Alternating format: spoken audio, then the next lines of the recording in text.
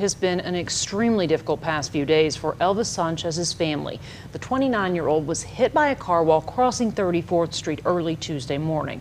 His mother, Audra Sanchez, says they don't blame the driver who hit her son, but just want closure. KLBK's Olivia Whitehead visited with that family today, and Olivia, I can imagine that none of this has been easy for them.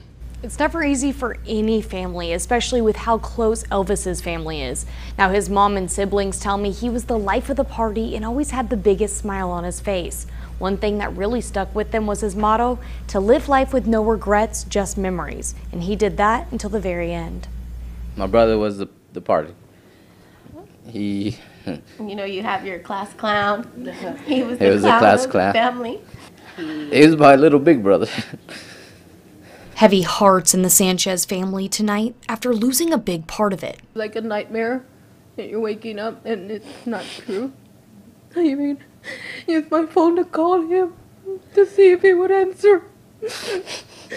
And he didn't, because of course I had his phone, but you know, but we're trying hard. Elvis Sanchez was a big family man, leaving behind his mom, 3 siblings, and 4 kids. He loved his kids.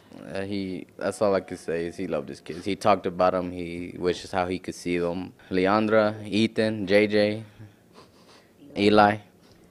He loved all of them. Though it's not an easy situation, they know Elvis would want them to be strong. Because I know he's down looking at us, and I know he's okay. He's free. Yep. He's free. And that's what he's always wanted, just to be free. Freedom his family hopes to gain by hearing from the driver. We just want closure, you know, if he's sorry, you know, come talk to us, come tell us, you know, we're not judging him or anything like that. Keep your family close. You'll never know when you lose them. Life's too short. Say you love them. Because the last thing I heard from him was, I love you. That's the last thing I heard from him.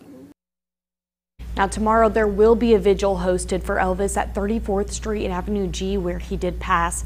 Now his family is also asking for prayers and help paying for his funeral expenses. You can go to our website at everythinglubbock.com to donate to their GoFundMe. Terry.